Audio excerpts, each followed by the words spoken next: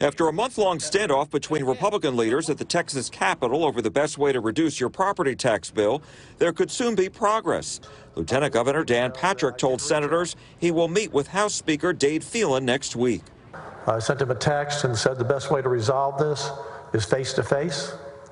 They have responded of looking forward to a meeting. His remarks came after senators passed a property tax relief bill that also includes extra payments for Texas teachers for the next 2 years. An amendment proposed by Democratic State Senator Roland Gutierrez of San Antonio and approved and signed by the other 30 senators calls for giving teachers an extra $2,000 in school districts with more than 20,000 students and an extra $6,000 in districts with fewer than 20,000 students. So I want everybody in Texas to know that we all sat up at the front with the president's leadership, and we did this. It took us an hour and a half, 2 hours, but we worked out all those differences. The bill also provides $18 billion in total property tax relief.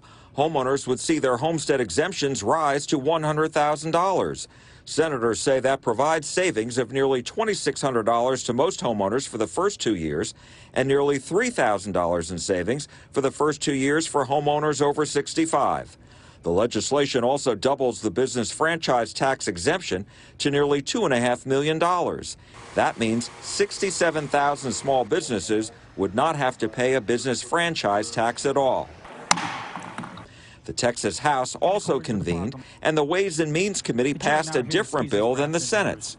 It doesn't increase the homestead exemption, but it does focus solely on reducing property tax rates and instead replacing them with state revenues. So we reach out to our friends in the House, and we ask them to seriously consider this bill. And we emailed Speaker Dade Phelan's office for comment, but we didn't hear back. If the House also passes the Senate bill and the governor signs it, voters would have to approve it on Election Day. Doug? Jack Fink, thank you for keeping us updated. We appreciate it.